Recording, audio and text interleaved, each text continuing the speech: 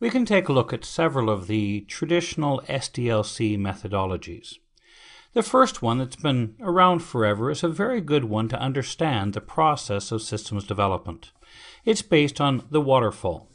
The traditional waterfall depicts project management as a series of sequential events. That means that each event is done following the completion of the previous event.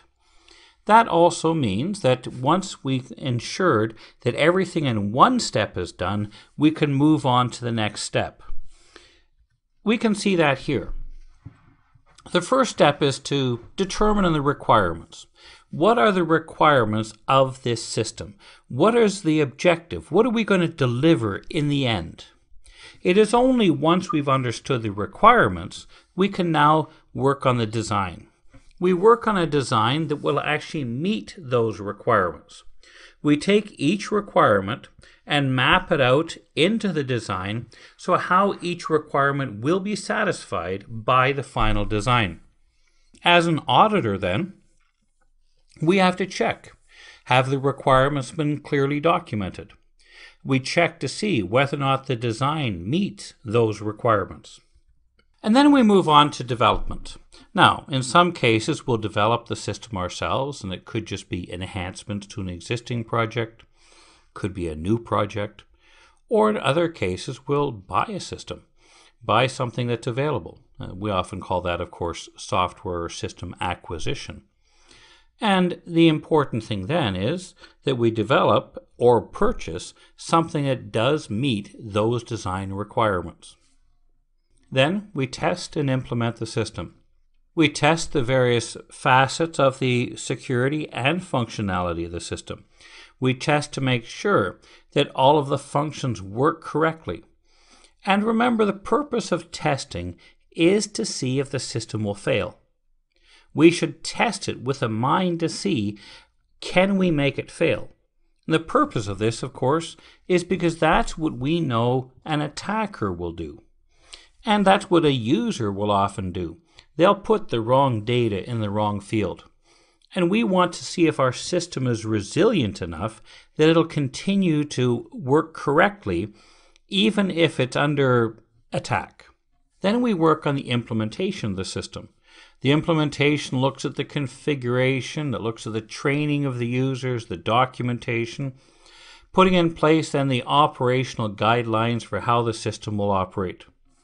And then we move on to, of course, regular operations, the maintenance of the system, the day-to-day operations, the logging, the monitoring, making sure that the system is working correctly. And during the operations phase, we'll often make improvements. Now, our main goal as an auditor during the operations phase is to make sure the system is being operated correctly, that the various security functions have been turned on, that the logs are being created, and that the system is being monitored to see if there are any problems with the actual operation of the system.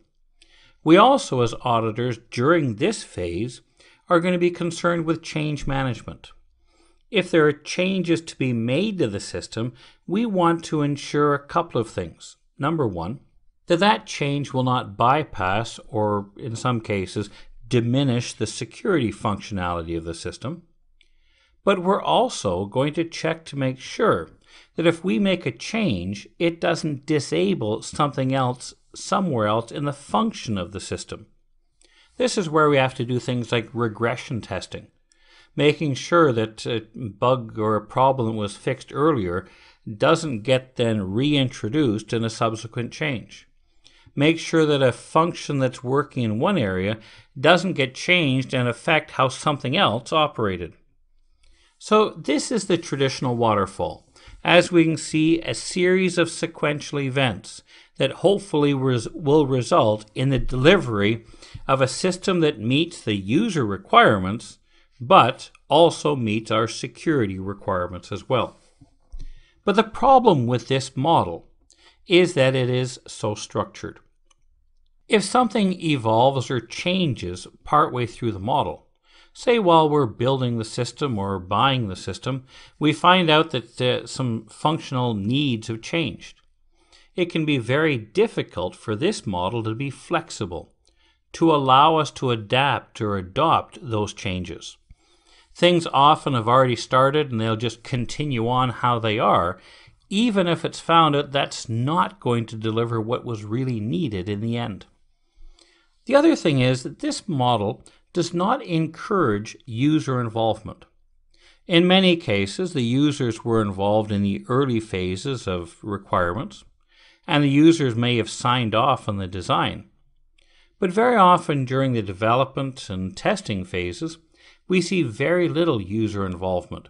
And that means that the program may start to evolve in a way that the users are not aware of and takes it away from the user's understanding.